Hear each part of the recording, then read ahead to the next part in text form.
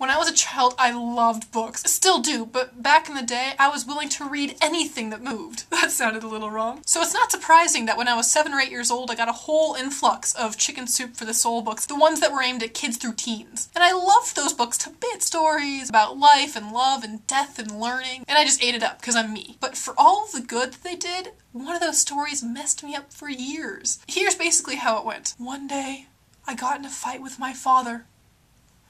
And as I went to bed, I thought I should tell my father that I love him. But I didn't. And the next day, he was dead.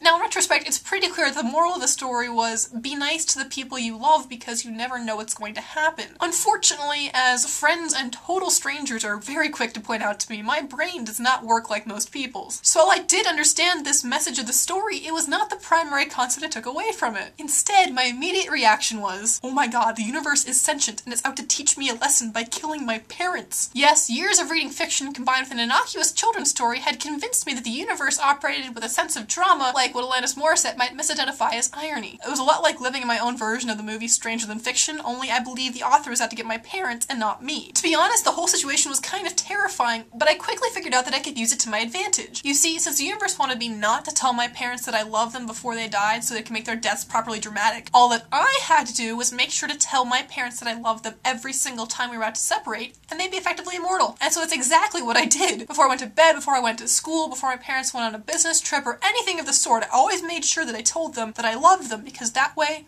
they would have to survive. Unfortunately, it's meant that the times that I didn't tell my parents that I loved them, that I was paranoid. There were nights when I lay in bed terrified for hours that the universe was going to take this opportunity to strike down my parents. Luckily, this is mostly worn off over time. However, I still do give concessions to the universe and the powers of drama, which is why the only superstition I adhere to in my life is knocking on wood, because I do believe if you're walking outside during a thunderstorm going, man, this is beautiful, good thing no one ever gets hit by lightning, that's just tempting the universe and you kind of deserve what you got. So I guess the moral of the story is that parents, if you want your kids to tell you that they love you all the time, just tell them that story. They might be paranoid for years and years on end, but isn't it really worth it in the long run?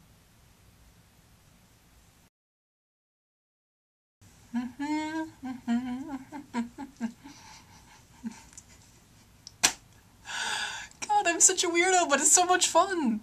You normals should come over to the weirdo side. Really, we have the best cookies.